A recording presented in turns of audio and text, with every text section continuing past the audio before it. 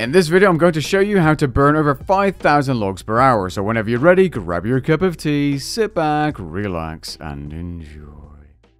For more Runescape guides, content, and news, be sure to subscribe. The item we're going to be talking about in this video is the pitch can, an item obtained from the charged training cave or bought at the Grand Exchange. When filled, this item has 2,000 charges at the maximum and will allow you to burn logs more quickly on bonfires and portable braziers. However, it will also allow you to light fires instantly on the floor, allowing for incredibly fast firemaking training. Here's a clip of me lighting logs on the floor without the use of a pitch can. As you can see, it's a little bit clunky and it feels slow. Here's a clip of me lighting logs on the floor using a pitch can. As you can see, I can keep walking and I keep lighting those logs instantly. This will allow you to use significantly more logs per hour at the cost of some experience per log, as for whatever reason you seem to gain less when using a pitch can. Also worth noting that if you spam the light option without a pitch can, you actually end up dropping a bunch of logs on top of your fires, which isn't exactly optimal either. Now you're probably wondering how I'm able to light these logs so quickly, because you might be thinking lighting logs on the floor requires you to right click and then left click light. Well, not exactly.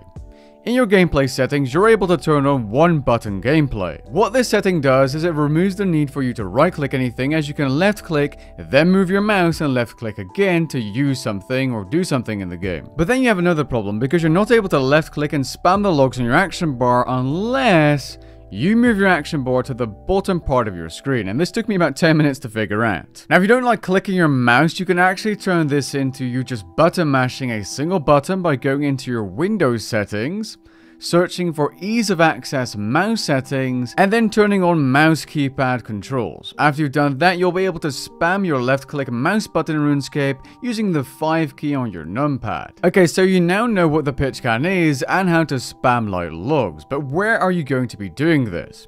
Well, you need a location in which you can use a lot of logs when walking from west to east, which always happens when lighting a log. There are plenty of locations in which you can do this, and I checked them all by using a timer and seeing how long it would take me to go from west all the way to the furthest tile to the east, but by far the best location apart from the wilderness was this location in the desert. For reference, the Excelled Calphite entrance is right there. We're north of Menethos and south of the Bandit Camp Lodestone and that desert treasure pyramid.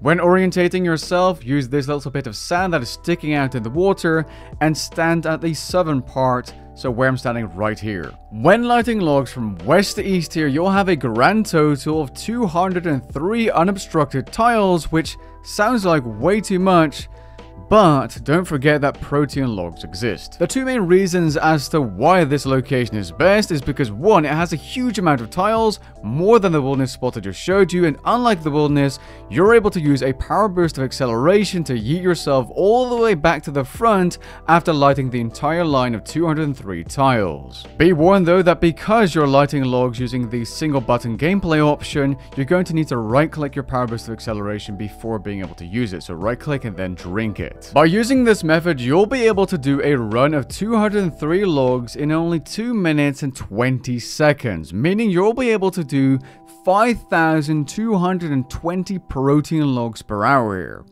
which is a base experience rate of 2.152 million experience per hour, which is by far the best firemaking experience in the game. And remember that if you're doing this on double experience weekend, that means you're getting 4.3 million firemaking experience per hour.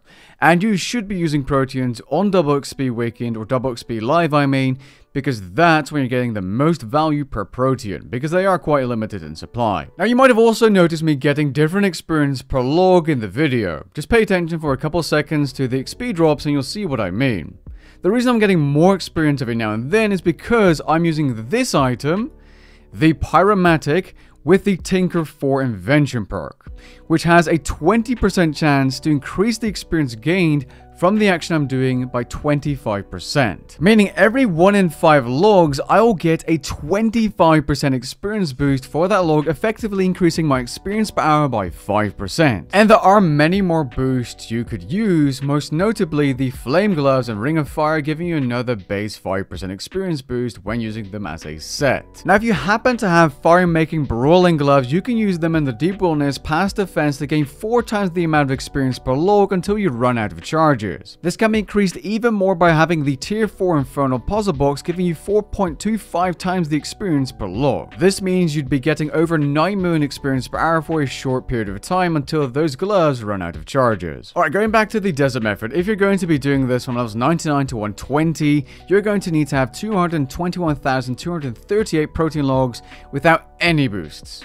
If you're doing on double XP, you only need half of those, and it will only take you about 21.2 hours. Now, I'm aware that not everyone has that many protean logs, and you can still do this using regular logs as well, but in that case, you're going to need to have a location near a bank. The best location to do this, in my opinion, is in Priv, near the Treyahern district. This method is exactly the same thing, except you need to adjust your action bar a little bit because the regular logs don't have a convert option, so you need to place your action bar a little bit lower. You're also going to need to have a Beasted Bird and Familiar, preferably a Pack Mammoth, filled up with logs, and a Crystal Teleport Seed, either the attuned version or the regular version, to teleport back to Treyahern to then bank, load your preset, and continue the process. A couple of tips related to setting up this method: change your familiar left click option to the take a BOB option in your settings. Then drag the familiar icon onto your action bar and keybind it, and keybind your teleport seed with the number 0, as then you can simply double tap 0 to teleport to the bank. Then all there is to it is to spam lighting your logs with that one button gameplay explained earlier, except now you also have to tap the keybind every now and then to grab more logs from your familiar, and at the end teleport to the bank and load your preset every 58 logs. This version is still 4,524 logs per hour, which will still get you over 1.3 million base experience per hour when using regular magic logs, 1.375 million experience per hour using corrupt magic logs, and 1.86 million experience per hour using elder logs, but don't use those because those are way too expensive. Now, I said earlier that the pitch can only has 2,000 charges, which means if you're using 4 to 5,000 logs per hour, you're going to need around 2 to 3 of these things per hour filled up. While you can keep buying filled versions on the Grand Exchange, it's very expensive and they are very rare in supply because basically no one is selling them. It took me a whole week to buy one 50% over the GE price at 25 mil. You can buy an empty one, which is a rare drop from the charged training cave, and fill it up yourself or fill up your own once empty. You can do that by doing the charged training cave, and you'll be able to fill up this thing in like 8 to 10 minutes.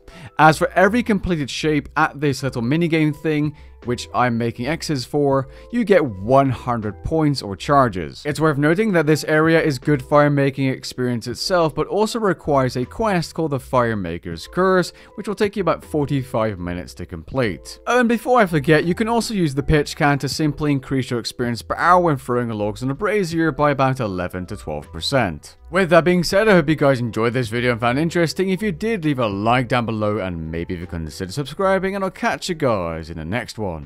Peace.